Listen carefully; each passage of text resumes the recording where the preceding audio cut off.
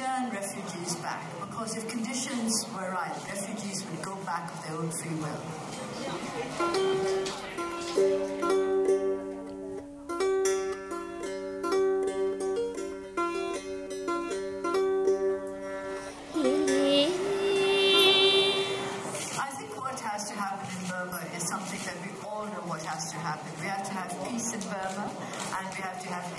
Situation where there will be sufficient employment for our people, and of course peace talks have to be conducted, because peace, or rather lack of it, is the main reason why they are refugees.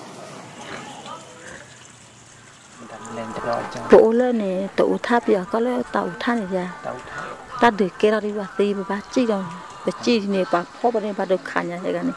Lấy phô ra bù bà lấy chầu lấy cái chất cái pan này, hết chi này phô này ta chủ nhân này về bà ta có ta kẹp cái phơi này, phô này bà ta chủ ở đây bà chúng muốn lấy tì chút tí này.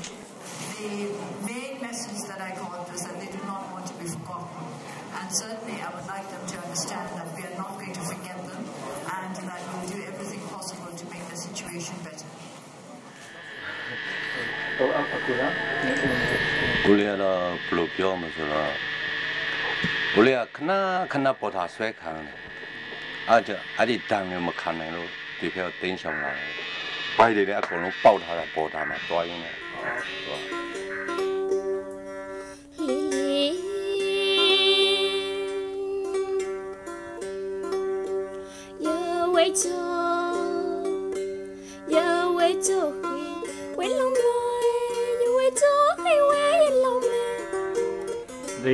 The political changes in Burma during this last 12 months in particular is providing us with a new opportunity, a new message.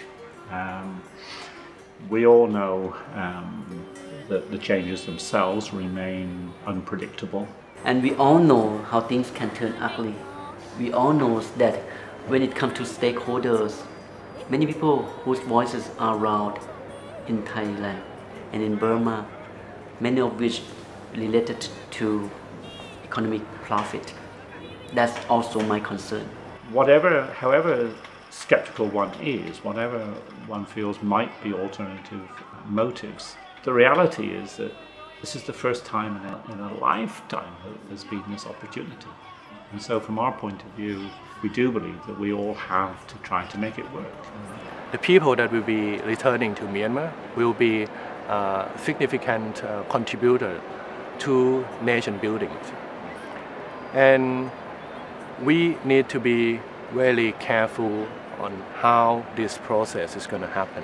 If it is done improperly, it would mean that we would risk that the entire generations that will be returning to Myanmar would be poor equipped in order to develop themselves in the future. And that could pose the risk to the security and political development in Myanmar and also the regional stability.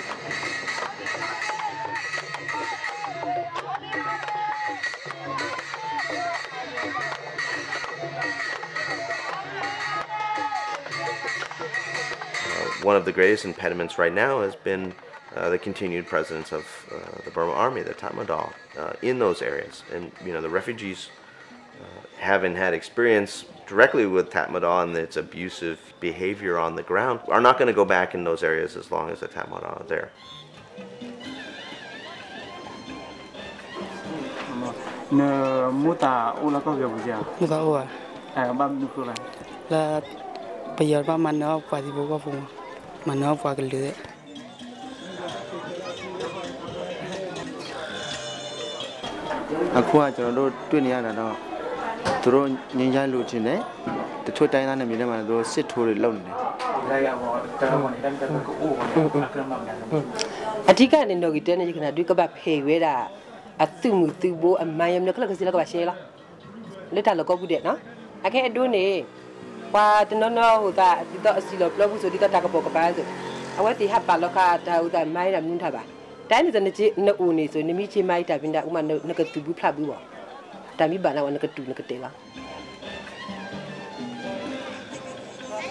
Where are they going to live? What are they? Living quarters? Is there running water?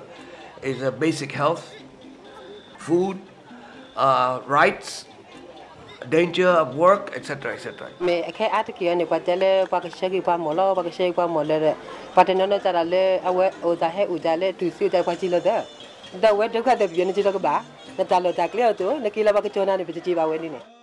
So previously they were in a village, they go back and find it's a rubber plantation. What are they going to do then? All these things are unanswered questions for the refugees.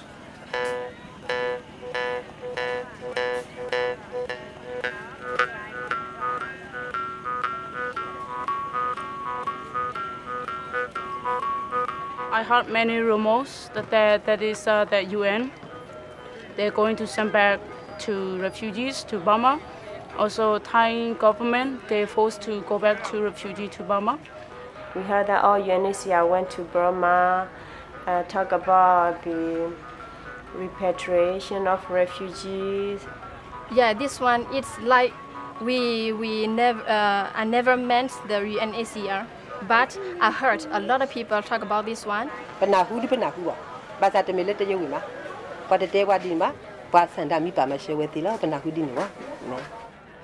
The funding, also food ration, have been cut because there will not be any support for the refugee who choose to stay, only for those who will go back. So different rumor, so we don't know whether it is real or not, and then it becomes a worry within the refugee camp. But of course also amongst the communities it's difficult for them to have all the information and to see the full picture, and so many rumours float around that it's a very, very challenging time. Then also there's a survey in the camp by the Thai government asking like whether you want to stay, whether you want to go back, or whether you want to resettle to the third country. Then people started to worry that something will happen. Well, of course the fear is natural. There can hardly be a refugee who hasn't had direct impact in their family. There has been torture, or their house has been burned down, or someone's killed. I mean, everyone has had that experience. So it's, of course, very difficult to believe in anything at this point. The people in the camp, they feel scared, they feel sad or something like that. They're afraid. Tôi khát tê và mấy cái bè và phiêu mỏ là tê, bật tê là ta bỏ mấy phiêu bật lỗ áp lẽ, bật tê là ta, ta bây giờ có bờ mua bờ tôi vừa mỏ bật tê là ta, rồi mà kia là tôi búng phát bật tê là ta mà kia ô ta còn học đi ra đi, ô ta đấy cái chơi làm học của ta này, ta để kia cái này bật ta khoan nó kia ti, cái hát cái ta chi mà này, bên này ít tên lô ta la này, lại có cái gì là bạc vậy đấy, cái kia cái gì đấy. Nó alo em. Khoa nó bật khoa.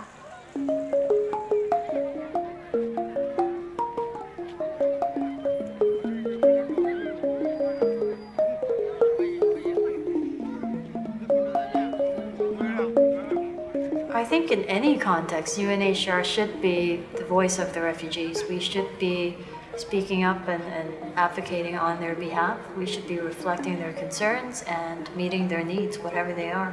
Because this is what we're here to do. Refugee protection, refugee assistance is our bread and butter. It's why we're here. For UNHCR, they are the only organization, international organization, they can deal with the government. Just from our history with working with both governments, I hope that we do have a lot of sway, and we do add some international pressure, whether it's to respect basic refugee laws or humanitarian laws. I think we do bring that added value. So if they want to speak on behalf of the refugees, they should be closely cooperate with the community and the refugees.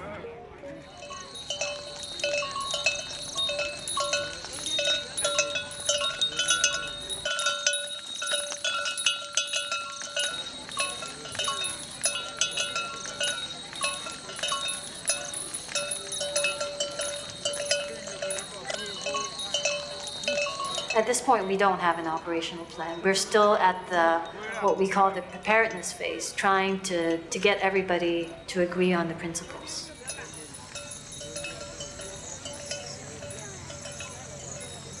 ဒီချုပ်ကလေးမှာစောင့်နေတဲ့အဲ့ဒီဥစ္စာသူစောင့်နေတဲ့ဟာလေးစောင့်နေတာဘယ်လောက်ကြာလဲ တင်နန်းစပေးတာတလပိုင်း10ရက်နေ့မှာစပေးတယ်ဆိုတော့2လအဲ့ဒီတွေကတော့ဟိုအဲ့ဒီ2လပိုင်းနဲ့3လပိုင်းအဲ့ဒီမှာတည်းကသူတို့စနေပြီဆရာဟိုနည်းနည်းရှင်းပြပေးပါလားနော်အဲ့ဒါဟိုဒုက္ခတဲ့တွေအတွက်စောင့်တာမှဆရာဘယ်လိုသိခဲ့ရလဲဘယ်လိုသိခဲ့ရဆိုတော့အဲ့ဒီ73ရက်နေ့အစည်းအဝေးမှာလေသူတို့အဲ့ဒီအစည်းအဝေးမှာဟိုပြောပြတယ်လေသူတို့အဲ့ဒီဒုက္ခတဲ့တွေကိုသူတို့နေရာအခုဟိုရဲ့အင်ဂျီ40ရှိပြီပေါ့စောင့်တာပြီးသားပြီးတော့အဲ့ဒီဒုက္ခတဲ့တွေပြန်ပို့မယ်ဘယ်နေရာလဲမေးလိုက်ကြတာချုပ်ကလေးတဲ့UN ကိုယ်တိုင်ပြောပြတာပေါ့နော်အဲ့ဒီမှာပြောပြတာအဲ့ဒီမှာဟိုတည်းကပြန်လာပြီးတော့ဒိုးစီမှာပြန်လာရှင်းပြတာလေThe exchange meeting with the UNHCR, they came and show us the map of the relocation site.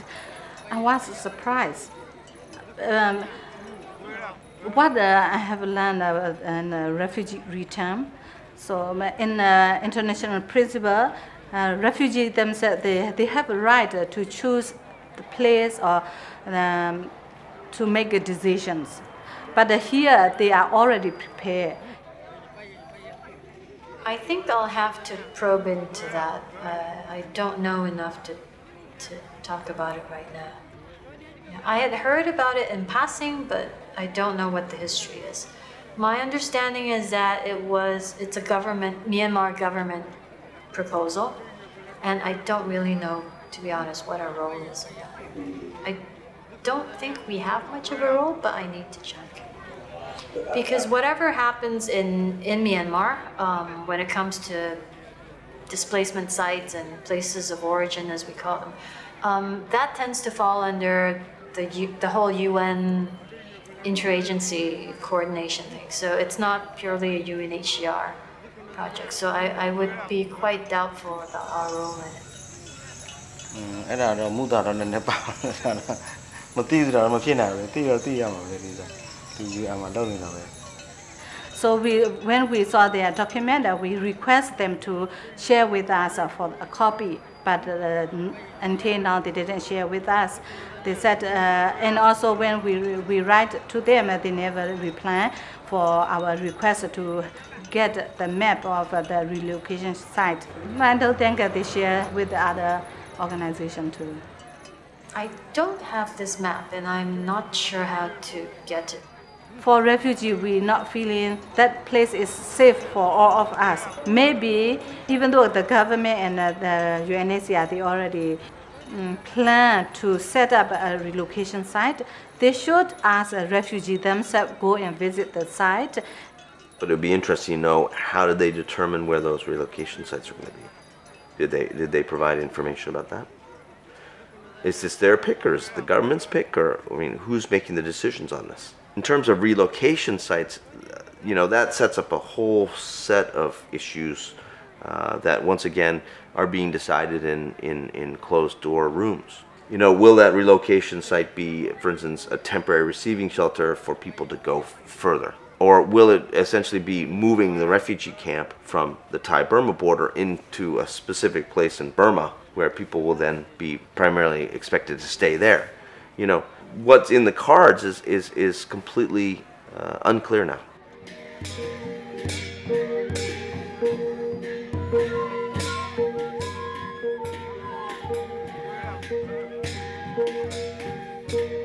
I think in the past 1 or 2 years, we heard about the contingency plan of UNHCR. But at that time, even though we requested for the information where we can be part of the process, but we've been told that this is just the start, the beginning, so we should not be part of this yet.